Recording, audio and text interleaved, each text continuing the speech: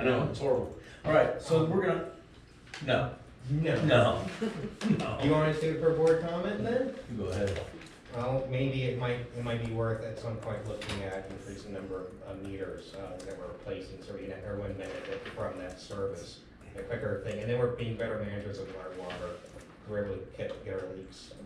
So the final comment is. No, I'm gonna get the last word. I'm sure. I may have a last word. Yeah, the final comment on that is basically we notify our customers as soon as we know that there's a leak.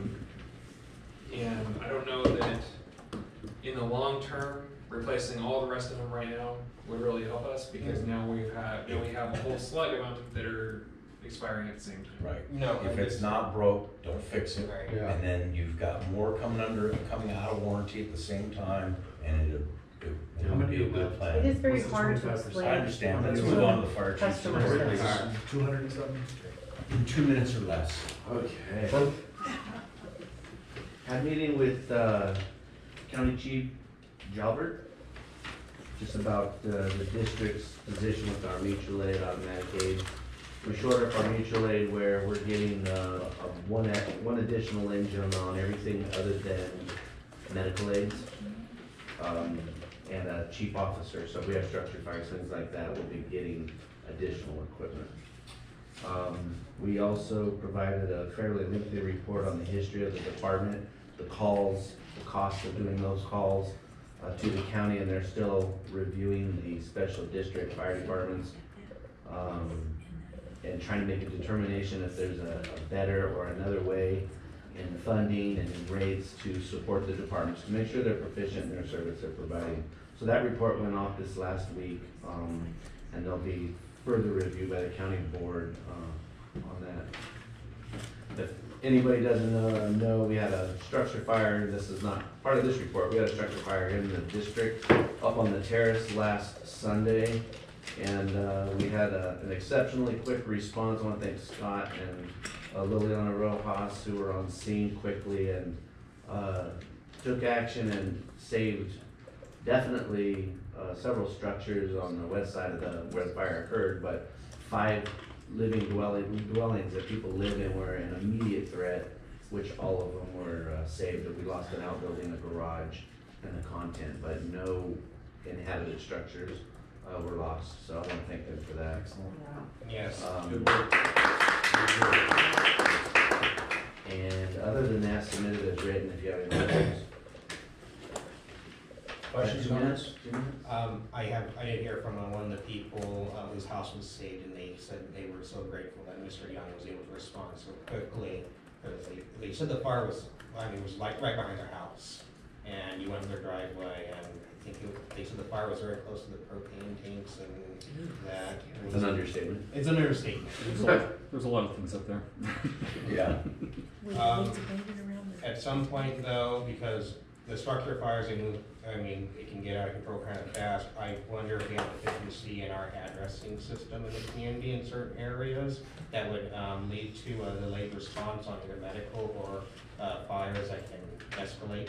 River Road is a very big problem, and there is addressing issues. We do put notifications in the water bills periodically saying help us help you, please address your home properly using this type of numbering, this size number, contrasting colors and things like that.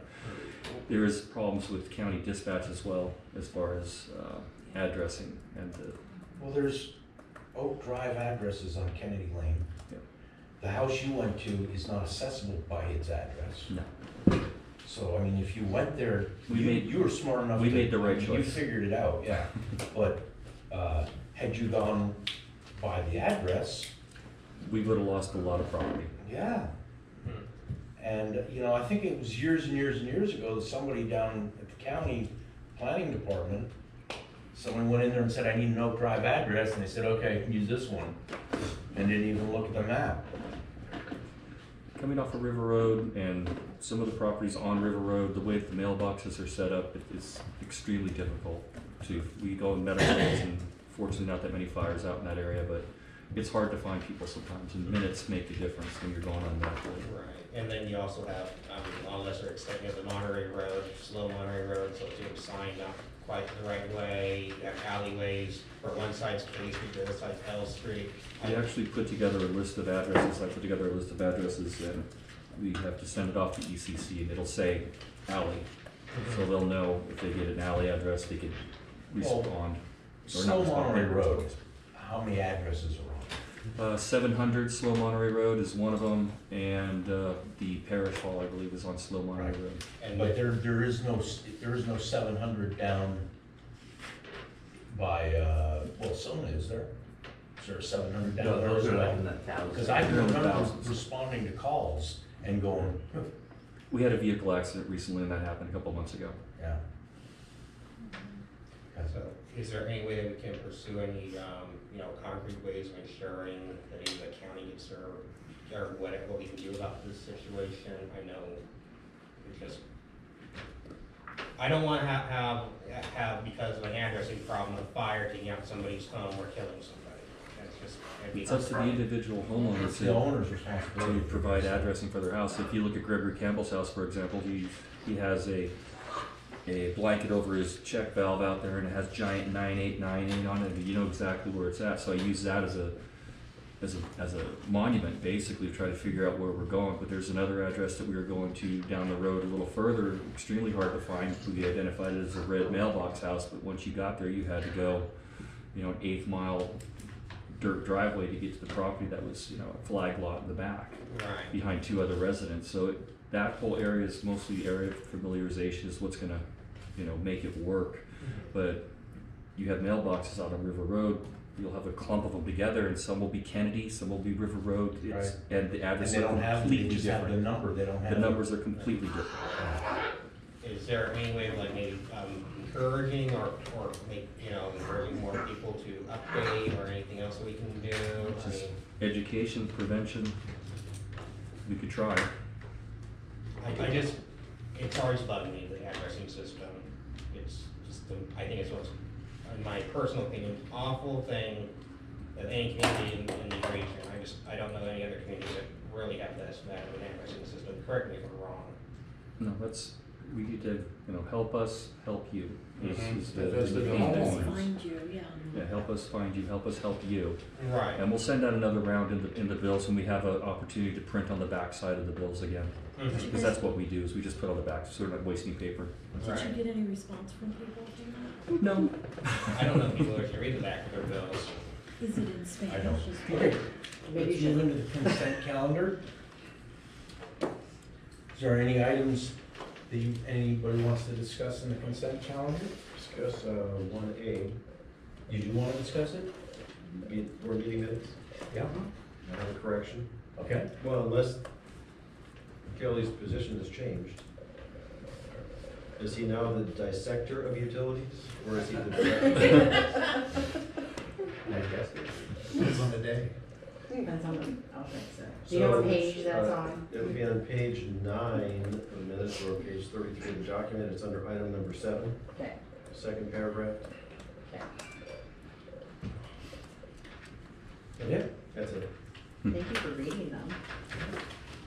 That was a test. Is there a motion? Is there a motion to approve the consent? Motion to approve it amended. Okay, As amended. I'll second. There you go. Oh, parents. All in favor? Aye. Any opposed? 401. As amended. Oh, there's other words I'd like to call them, but That's not one of them. that's not one of them. Ouch. I thought it was a cool job title. Nice picture. Oh, both action items. Review, discuss, receive, and file the enumeration of financial report for May.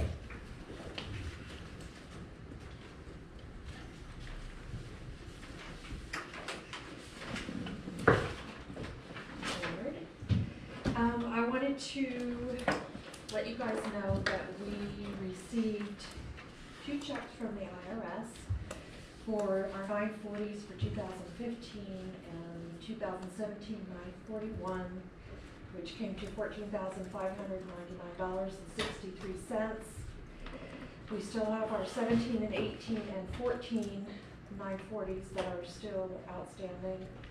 We hopefully will be receiving a check for approximately $12,000 as soon as they process that paperwork. I am currently working on year-end reconciliations, getting ready to close out the year and start our fiscal year. It's been very busy. Those tax returns that she's referring to would not have been identified or paid back to this district without Paula Darsh's work. Understood.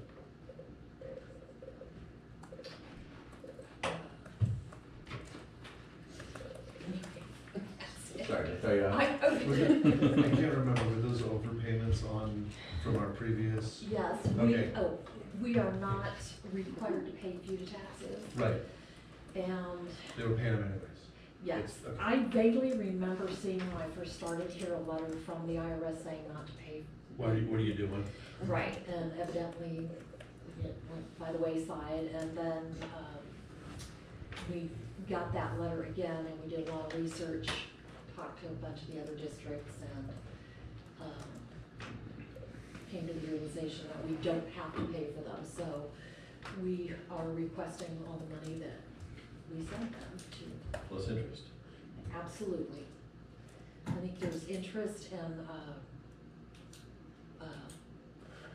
because we overpaid, not the interest, it's like I think they call it late penalty or something like that. We should make up a penalty for them for paying. Yeah, no. I mean, that was one of the big questions I had was, we want the interest on this money as well. So anyways, we're still working on that.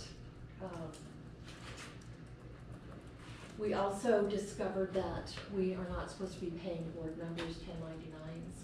So we're going to be sending out applications and direct deposit request forms so that we can issue on our payroll. So I don't, when do you think we'll be sending those out tomorrow, at least for the next board meeting? Yeah. For the beginning of our new fiscal year? And if you don't So want we're gonna electronic. get a 1099 and a W-2? No, W-2 only. W-2. You'll get a 1099. So you're gonna catch us up on the taxes on the July meeting?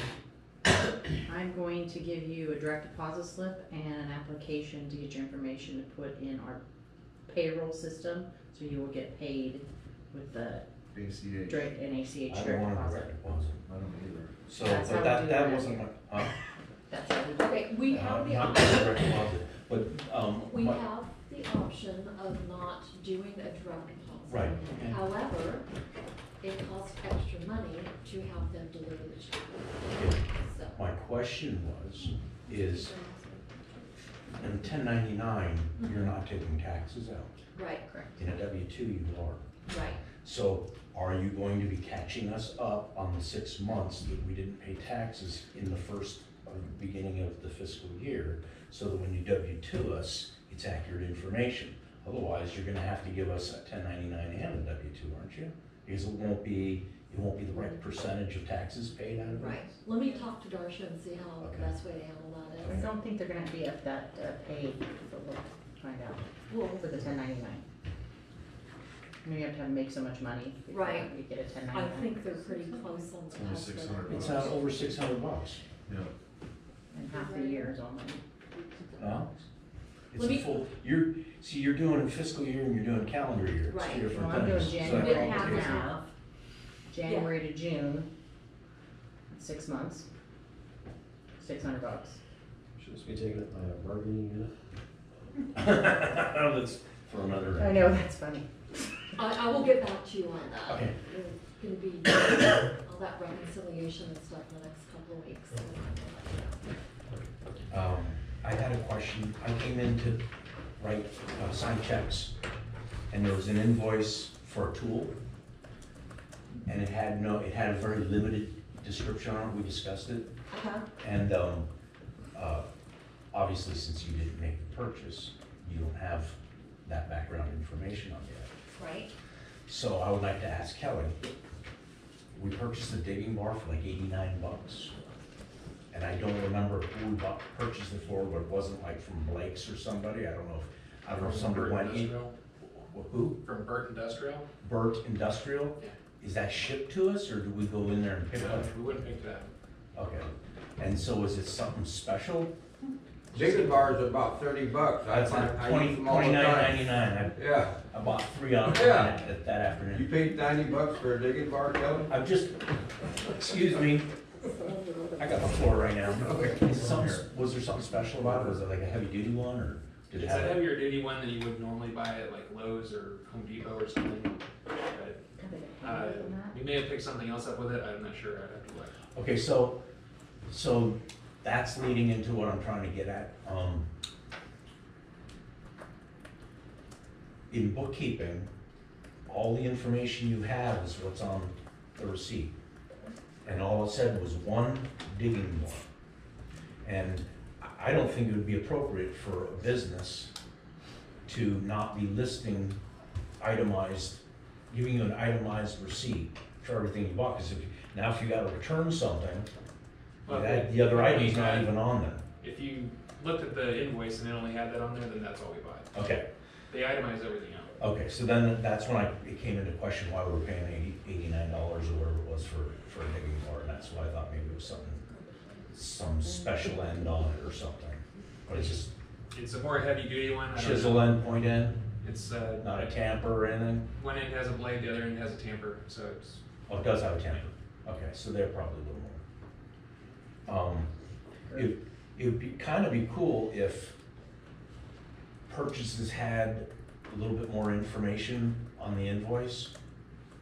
I know it would probably make your job easier if you knew what you were looking at. Because I can imagine some of the things I've signed, I look at it and I go, well, I don't even know what this is, and I'm gonna sign a check for it. And it makes me uncomfortable not knowing what it is. You should see And- the Lowe's receipts. Yeah, oh, I know you.